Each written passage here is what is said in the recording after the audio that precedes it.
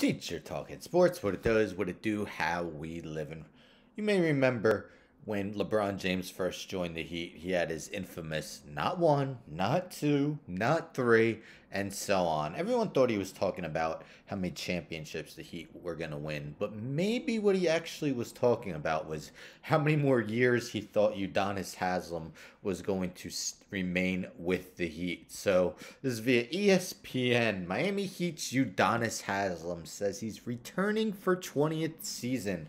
42-year-old made the announcement Sunday at his basketball camp in Miami. I've decided to follow through with what me and my father had talked about, and I'll finish what I started, and I'll play 20 years. I will play this year because I talked about that with my father, and that's what we said we would do. It won't be the same, won't be as easy, but the goal still remains the same. Win a championship, leave it on the line, and hold your head high when it's all over. So Haslem joins legends Kobe Bryant of the Los Angeles Lakers and Dirk Nowitzki of the Dallas Mavericks as the only NBA players to play 20 or more seasons for a single franchise, according to ESPN Stats and Information Research. So Dirk is the record holder at 21, and now Udonis and Kobe have both played 20. So let's look at his basketball reference page. So Udonis Haslem was once definitely a very valuable piece to the Miami Heat. A member of 3 championship winning teams, definitely played a large role, especially in the first one.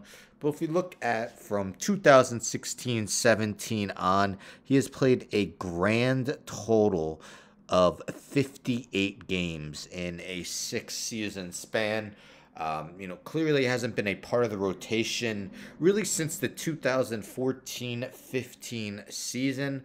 But here he is now entering what will be his 20th season, the 2022-23 season. So what are your guys' thoughts on this? Do you think, more teams should do something like this? Udonis Haslem clearly not being signed for his play on the court. I mean, I'm sure he could still do some things, but there's probably guys who remain unsigned who are definitely better players at this point than Haslem. Do you think it's important to keep someone like him on the roster, though, because of his valuable leadership and, just being Mr. 305, being part of their culture for so long? Do you think it should go to someone else, or do you think he should just take an assistant coach job? I mean, 2.9 million, so he's definitely getting paid more than an assistant coach gets paid. But what are your thoughts?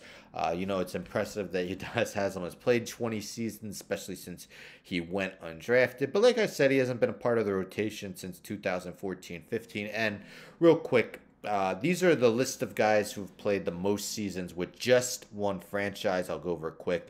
Dirk, 21. Kobe and Udonis now with 20.